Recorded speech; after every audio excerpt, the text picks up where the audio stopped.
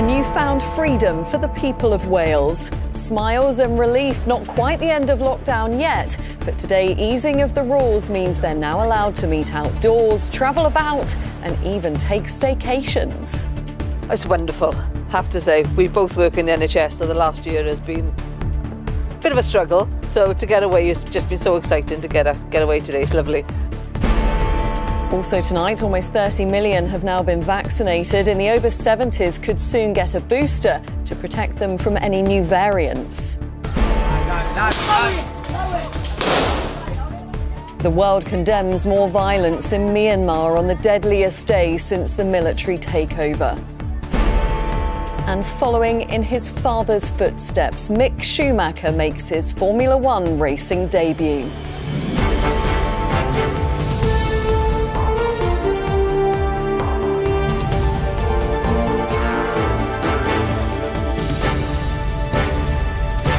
This is ITV News with Kylie, Pentelow. Good evening. After almost 3 months in lockdown, Wales has become the first UK nation to lift travel restrictions within its borders. It's been a long time coming, but today people are also able to meet friends and family outside, take part in some sports and enjoy a break in self-contained accommodation. There are, of course, some rules still in place, but as Neil Connery now reports, these first steps out of lockdown were a welcome relief for many. Rolling into this caravan and camping park on the Welsh coast for a long-awaited taste of freedom, as Wales becomes the first UK nation to lift travel restrictions within its borders as the road out of lockdown gets underway. It's wonderful, have to say. We both work in the NHS, so the last year has been a bit of a struggle. So to get away has just been so exciting to get away today. It's lovely. And it's dry. And the sun's going to come out apparently as well at some point, which would be fabulous. After a lockdown winter, there's no time to waste. I just feel for the other people in the country that haven't got the movement as well as we have down here in Wales. But time will come and everyone will be able to do what they want to do sooner or later. For the site's owner, there's relief at the welcome arrivals. To see caravans rolling here today is great. It's been a very difficult year for us, and it has for everyone. We fully appreciate that, you know, and it's great. We just hope that we can have a good summer to make up a little bit for what we've lost over the last year. As well as the stay local rule being scrapped in Wales, up to 6 people from 2 different households can now meet socially outdoors. Organised outdoor sports activities for under 18s can also go ahead. And holidays at home have returned, so long as you can stay in self-contained accommodation. But Wales' First Minister told me travel in and out of the country remains restricted and had this message for anyone considering heading there. Please visit Wales, but do it later.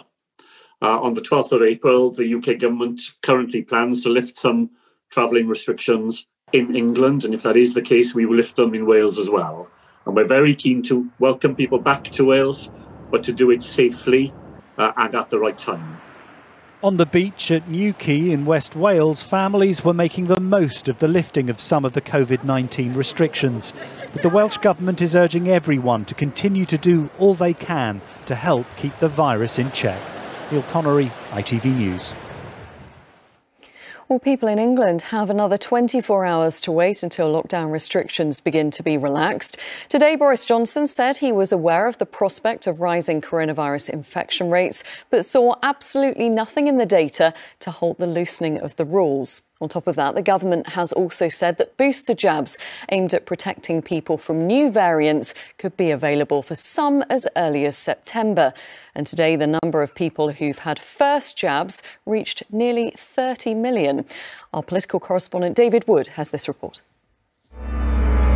It's been a busy Saturday service at Salisbury Cathedral's vaccine hub, albeit with a quick pause to rejoice, as John Conlin was given the centre's 25,000th jab. The numbers of people who've had both vaccine doses is increasing fast across the country. Well done, Francis. Thank you. But on the horizon is the possibility of a third this autumn, at least for some, as ministers prepare to roll out boosters to protect the most vulnerable against new variants. Current vaccines are being tweaked. It's a complex process, but it's not as difficult as developing the vaccine in the first place. And some of these vaccines, the mRNA vaccines, which use a little bit of genetic material from the virus, are actually particularly adaptable, but they can all be tweaked. Northern Ireland's First Minister is the latest politician to give the vaccine the thumbs up, as she received hers this morning. I'm able to come here this morning because I'm very proud to say I'm in the over 50 category and I'm able to get my vaccine today, and I hope everyone takes the opportunity to get their vaccine so that as a society we can move forward. England will move forward out of lockdown on Monday. Outdoor sport resumes and groups of up to 6 can meet outside. The Prime Minister has told his party's conference he's not just counting down to a haircut next month. I'm going to be able to go down the street and cautiously, but irreversibly, I'm going to drink a pint of beer in the pub. And as things stand, I can see absolutely nothing in the data to dissuade me from continuing along our roadmap to freedom. But from Poland, a warning of the risks of a third wave. Police crack down on lockdown breakers as the country's health service starts to buckle. They're doing the same in France too as cases rise there, leading to calls for tougher border controls here. We are concerned about the current situation. I mean, it's only about 1% of those who are coming into the UK who are being subjected to hotel quarantine, for example. And we don't seem to have the really thorough process of checking on people when they come into the UK that's necessary. For now, then, the route back to the pub is on course. But before pints can be pulled again, the vaccine needs to keep winning the race against emerging variants. And David is here now. So, David, a third wave breaking across Europe. Is the government here thinking about taking any action on this? It's certainly looking at it. I'm told tonight everything is under review. But what the government really doesn't want to do is put France and countries in a similar position on the so-called red list, which would force arrivals from those countries into 10 days mandatory hotel quarantine. And the reason for that is because with international travel and holidays banned for us at the moment, mainly it's hauliers coming in here from those countries bringing in essential goods like food for us. So they're already exempt from red list restrictions. So as I understand it, what the government is considering more seriously is some sort of testing regime for those people coming in from those countries like France. You may remember, actually, at the end of last year, when we had the second wave taking its grip on our shores, France introduced a similar system. But I think as long as there is the trend of increasing cases in parts of the European Union, pressure will increase on the Prime Minister from scientists and opposition party members to do more to blockade this country from the third wave reaching our shores. OK, David Wood, thank you very much. Nicola Sturgeon has questioned Alex Salmond's fitness to return to frontline politics in Scotland with a new party. The SNP leader raised what she called the appropriateness of his return to public office, given the concerns that have been raised about his behaviour. But she added it was for voters to judge and decide.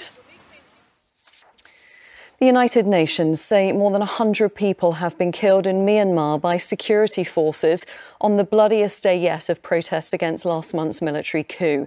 It says some of the victims were young people and children, and it's demanded that those responsible must be held to account. But despite worldwide condemnation, the violence continued throughout the day and is included in Graham Stothard's report. As thousands of soldiers were on parade in the nation's capital, their colleagues on the streets opened fire, unleashing bullets and batons. Scores of people have been reported killed, including children, marking the deadliest day since the beginning of the coup, nearly 2 months ago. The violence received international condemnation. Foreign Secretary Dominic Raab tweeted saying today's killing of unarmed civilians, including children, marks a new low. We will work with our international partners to end this senseless violence, hold those responsible to account and secure a path back to democracy. The European Union said it will stay engraved as a day of terror and dishonour. There have been protests since the army seized power from the elected government on the 1st of February. They claim there were voting irregularities. The longer the violence goes on, the more brutal it gets, with the global outcry doing nothing to stop hundreds of lives being lost. Graham Stothard, ITV News. Motor racing world champion Lewis Hamilton will not start tomorrow's first Formula One race of the season on pole. He was beaten by nearly half a second by Max Verstappen.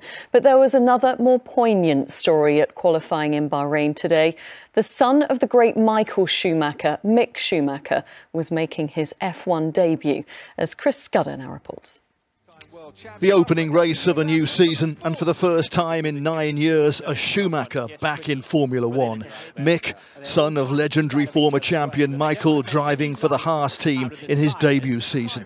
22-year-old Mick is the same age as his dad was in his first season 30 years ago. And what a legacy to follow.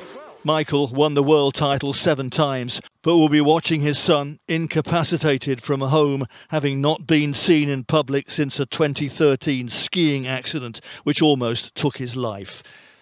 Young Mick is the current Formula 2 champion, but his new Haas cannot live with the fastest Formula 1 cars. He was knocked out of qualifying in the first session and will start tomorrow from last but one place. Defending champion Lewis Hamilton will hope to overtake Michael Schumacher with an 8th world title this year, but he has a rival and competition that he didn't have last season. Max Verstappen came flying through to take Red Bull's first pole for 8 years. Bull garage into raptures. Pole position, Max. Pole position, 4/10, mate. Fantastic work. Oh, finally, mate. That lap was good. It could be quite a season. Chris Scudder, ITV News. Rugby, and earlier today, Wales finally got their hands on this season's Six Nations trophy. The squad celebrated in a COVID-secure delayed ceremony, finally lifting the silver this afternoon following the defeat of France by Scotland last night. And finally for this evening, some of the world's most famous landmarks were plunged into darkness tonight, marking Earth Hour, an annual campaign to draw attention to environmental issues. Well, this was Hungary's Budapest. This is Red Square in Moscow, followed, of course, by the Eiffel Tower. And finally, here in Westminster. Well, that's it for this evening. But just before we go, here's a quick reminder that clocks go forward 1 hour tonight at 1 o'clock, making it 2 o'clock and signifying the start of British summertime. But from me and all the weekend team, have a good sleep. Bye-bye.